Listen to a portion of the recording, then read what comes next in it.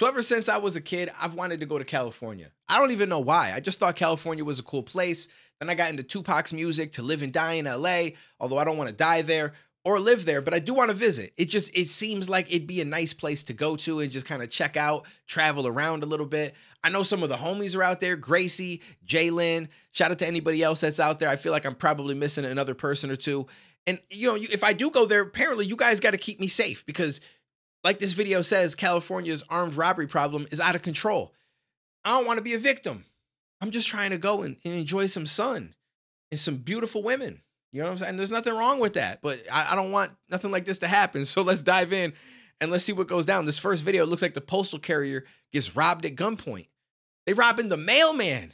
Like, you know what I'm saying? Like, shit's crazy out there, apparently. Surveillance video shows the female postal carrier putting items into a mailbox in front of a home in Dublin Monday afternoon around 4:30, when suddenly a masked man, followed by a second person, comes up from behind her. The postal worker, who asked not to be identified, describes being robbed at gunpoint. It's 4:30 p.m. It's the middle of the day, sun shining, beautiful weather, all this kind of stuff. Like, what is it with you guys over there in Cali? Like, y'all got the best weather out of probably everybody. The entire country. The best weather is probably in California. And for some reason, it makes you guys violent. Somebody came behind me and boom, just hit me and put a gun to the back of my head. And he said, "Give me your keys. You don't want to die, do you?" I go, "No, no, no." The carrier went to the mail truck to get her phone and handed it to the armed robber while fearing the worst. Oh my God, I'm gonna die. But the two men ran away after taking the keys to mailboxes and the truck, along with her cell phone. A man walks into a Colton. I feel like taking the cell phone is a stupid move because she could track it. I mean, yeah, you could turn it off, but at some point you're going to turn it on, right? Because you want to sell it or you want to try to wipe it, but then you got to get through the passcode. It almost seems pointless unless there's some method to get through it that I'm not familiar with. Business mumbling.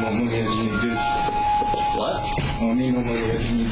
Then walks behind He said, "I need my money. I need it more than you do." Yo, what? the counter and starts taking merchandise. What are you doing? But the shop owner's brother tries to stop him, eventually wrestling the man to the ground. Yeah, we're not gonna let you brothers do. He was the one that went straight up WWE status where he suplexed the guy. My brother is laying face down on the ground with the real possibility of him getting shot. And I knew if I looked at him too much, I don't want to give him a reason to shoot me. I couldn't do anything. Give me your phone. The man held them at gunpoint and demanded Alexander's phone before he left. With cash and Pokemon collectible cards the store estimates to be worth a few $1,000s.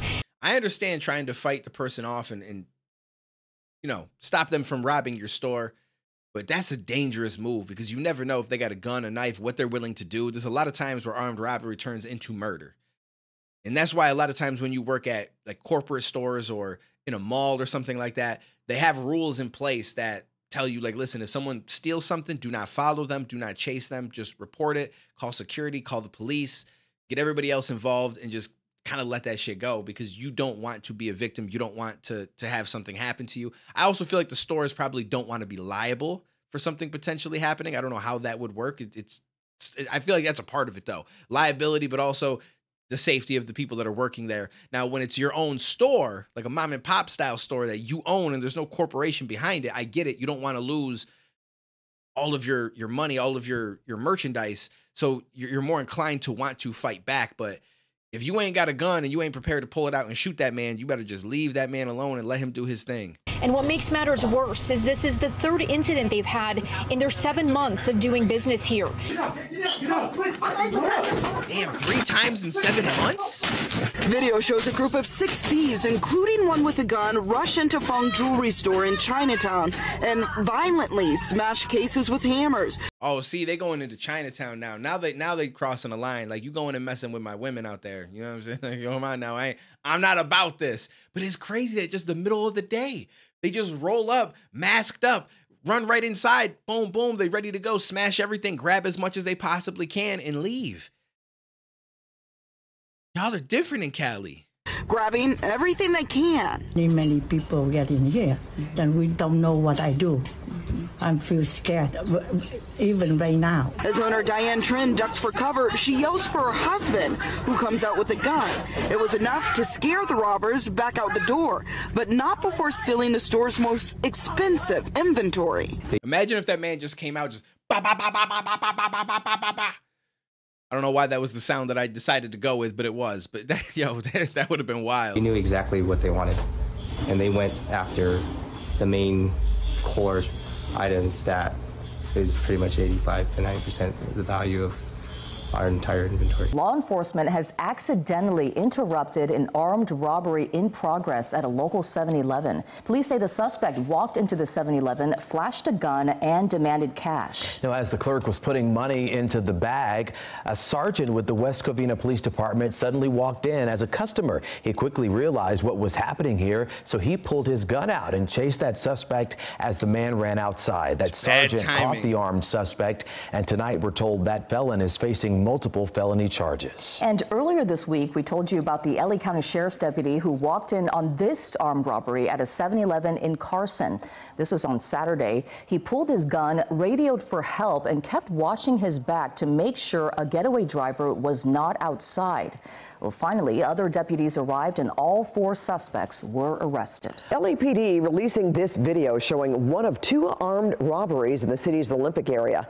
The video shows the suspect robbing the victims at gunpoint, removing items, then taking off. Irvine police say a group of young teens walked into the bathroom there, and those 2 that you see here in this video now running out went in behind them, one of them armed with a gun, and took the shoes right off their feet. You see them walking through the parking garage here now with 3 pairs of shoes. There's a picture of the gun as they walked into the bathroom. Now, luckily, nobody was hurt. There were 4 young teens that were in that bathroom. One of them was able to get away before they had their shoes taken off of them. These are dangerous crimes. Burbank Police Lieutenant Derek Green is referring to a spate of robberies that have plagued Southern California and most other major metropolitan areas in recent months, called bank jugging. This crime is when usually a group of people follow unsuspecting victims to a bank and wait for them to withdraw a large amount of cash.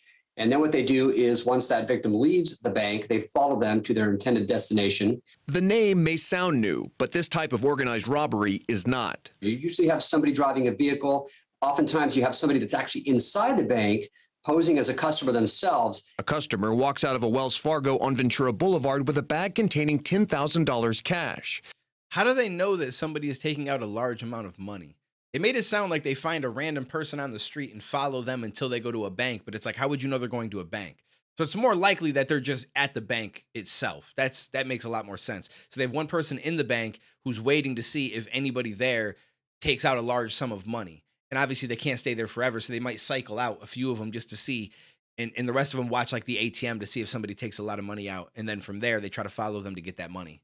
He didn't know that 20 minutes after entering the bank, a gunman and a getaway driver had pulled into the parking lot and waited. Once outside with the bag in hand, one of the suspects confronts the victim at gunpoint. The victim throws the bag of money before the gunman scoops it up and takes off. See, this shit, Gracie, Jalen, I'm gonna need y'all to keep me safe if I come to Cali. You know what I'm saying?